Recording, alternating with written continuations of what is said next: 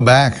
Kern County's Board of Supervisors today proclaimed the month of May as Latina Maternal Health Awareness Month. 17's Marco Torres in studio tonight to explain. Marco?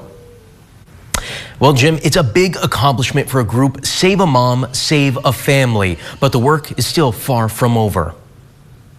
We need to make a change. We need to make a change at Latinas. You know, women of color matter, and they need to have the resources available to them.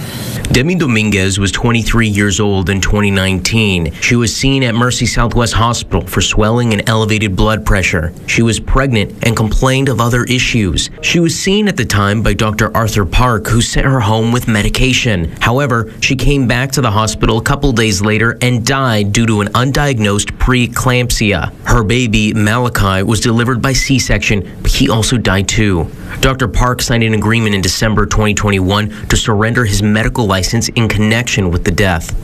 What I went through and what my family went through is something that I don't wish anybody in the world has to go through, you know. Their fight for health education and resources for all soon-to-be Latina mothers continues. A lot of Latina mothers are on Medi-Cal or third-party, insurances tend to be overlooked and not listened to. It's a very real thing. I would say to get into second opinion if you're kind of questionable on what you're hearing. Reach out, try to get some resources and a little bit of education. The family says pregnant women need to be prepared to stand up for themselves. A bag of magnesium sulfate would have saved Demi's life and longer care. And she didn't receive it. They didn't value her. They didn't take her concerns seriously. She went out for help. She sought, and no one listened. There's been other mothers that have come to us and said, I'm afraid to have a baby.